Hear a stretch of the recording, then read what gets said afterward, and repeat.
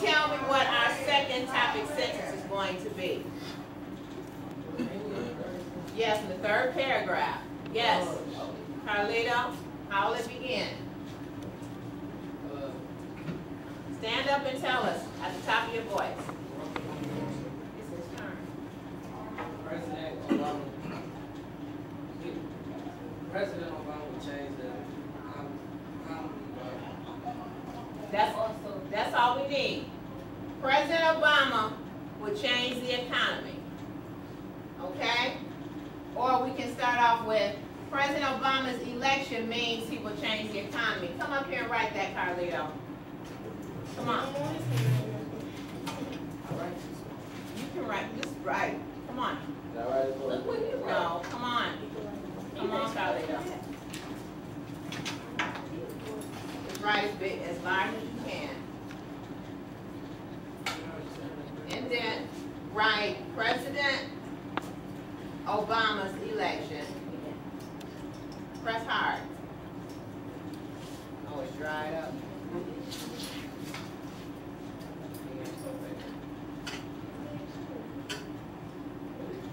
Yeah, okay. Get the red one and write with that one.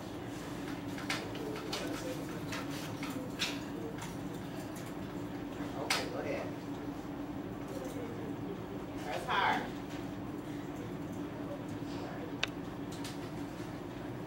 Obama's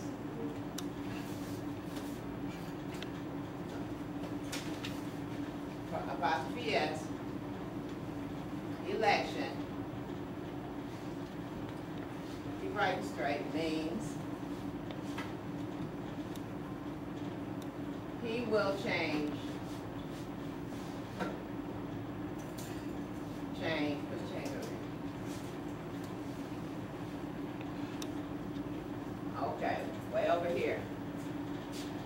The economy. Press hard. Economy.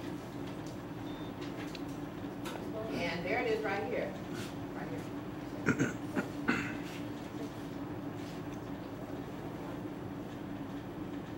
Period. All right. Good. Okay, do you all see how our second topic sentence comes directly from our thesis? Now we need 3 supporting sentences. Turn the skeleton over on the back, and we will write our 3 supporting sentences. Now remember to focus. They have to explain how or why President Obama's election means he will change the economy. Julian, stand up, please. Loud. Yes, plan to give every family in America freedom. Very good. Write that. Repeat that to the class and write it on the board. Say it again. He has a plan to do what? He has a plan to give every family in America freedom. Okay. He has a plan to give every middle-class family free health care. That would definitely change the economy.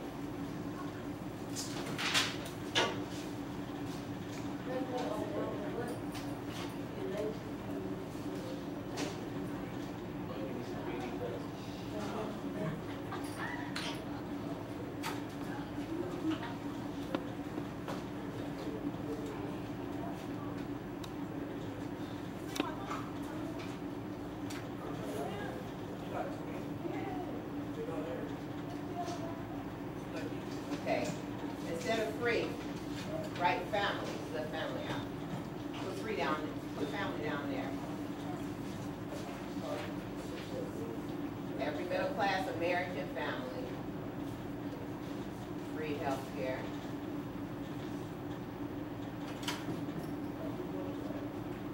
Good.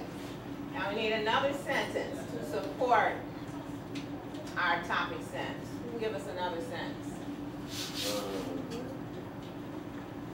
Who can give us another sentence? What's that, Julian? Okay, will that change the economy? Yes. Okay, put that down too. Let's start with Obama. Obama has. Go ahead and write, Julian. All right. Write, Julian. Let's be considerate of our class members. Yeah, for the second line. Yes, this will go on the second set of double lines on the back. On the second set of double lines.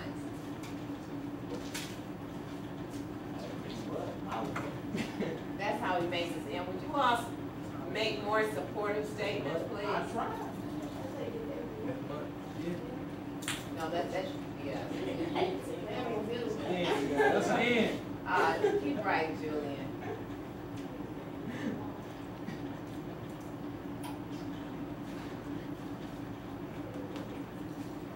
Now I want you to explain troops out of Iraq, then put a comma on it. You said, and you explained to me how it's going to affect the economy, which will, okay.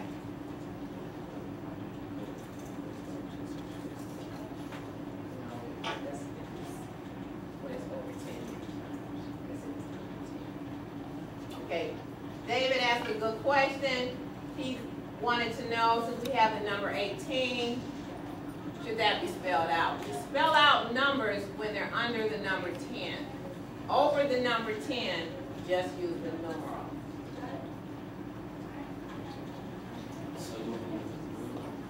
No, write the numeral as he has. That's acceptable.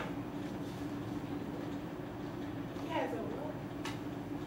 He has a plan to give. He has an 18-month plan to pull the troops out of Iraq, which will limit the amount of money spent in America by billions of dollars. Okay, so it's not really the amount, it won't limit the amount of money spent in America. It's going to limit the amount of money spent in Iraq by billions of dollars. Okay, but he has a very good idea. So this will be your second sentence on the back. Obama has an 18-month plan to pull the troops out of Iraq, which will limit the amount of money spent in Iraq by billions of dollars. Okay, now we need another supportive sentence. Who can give us another supportive sentence? Yes. He tried to be able to carry everybody job. Okay, now we've already talked about health care, but you did say something about jobs. So let's say he plans to make sure everyone has jobs. Okay, write that sentence up here and start writing here, David. Plans to make sure people can get jobs.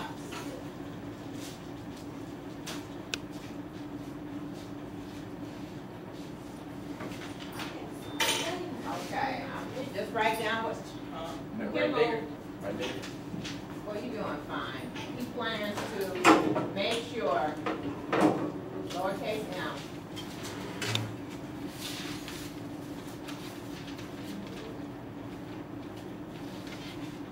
everyone gets jobs.